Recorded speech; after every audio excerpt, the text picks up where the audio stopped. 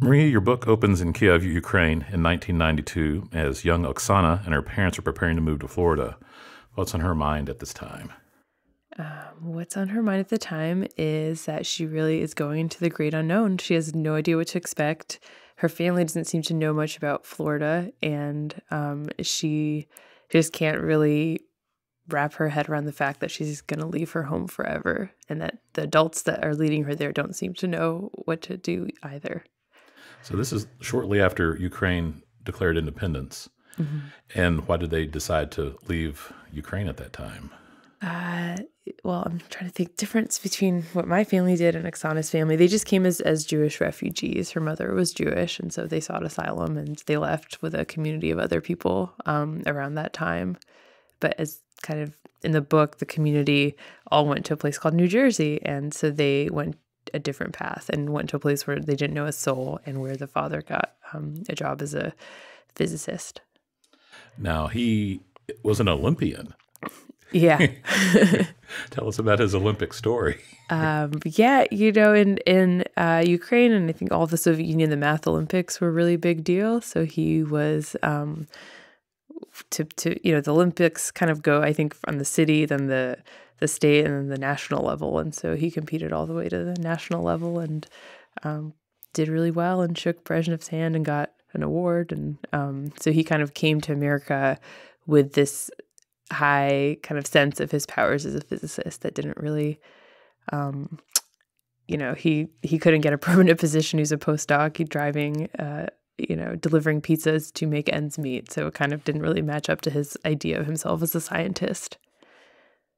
It seems to be kind of a common refrain in American history. When people come to the United States, they have these wonderful qualifications and they're brilliant, but they're not quite valued as when they first get here. Yeah. And I mean, he had a PhD on his side, so he didn't have to get like a new degree or come with nothing, but still the kind of science that he was doing was basically like it was Cold War physics. And so there wasn't such a need for it anymore once the Soviet Union fell. So he kind of felt like the kind of work he did was obsolete or not valued as much in the States.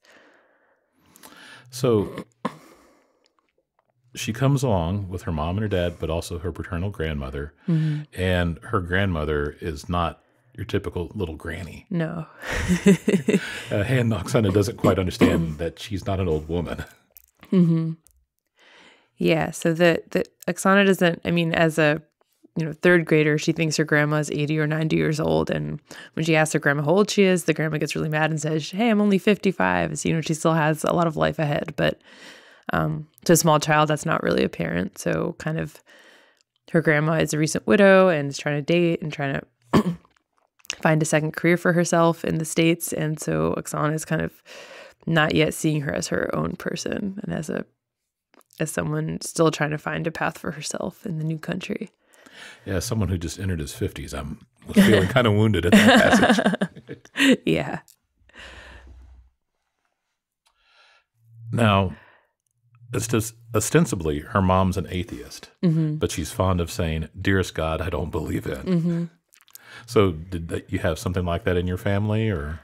Not directly. As Soviet people, kind of like my mother's family is Jewish, my father's is not. And so like my grandfather, my great grandmother was born during a pogrom. And so, or she was like in utero during a pogrom. So she was kind of the last religious person in my family who was actually like Jewish, and like I think it meant something to her. But in the Soviet Union, it wasn't like encouraged for you to pursue your religion, right? The religion was the state. So not that my family ever said we're atheists, we don't believe in God or anything. It was just that it wasn't like we first did some Jewish traditions when we came to the country, but then kind of that passed. And so the dearest God I don't believe in. It's just my imagination of kind of if there was a religious element to Oksana's life, like what that would look like and how that would manifest itself. And though it was not something that was said by my parents, I can imagine it being said.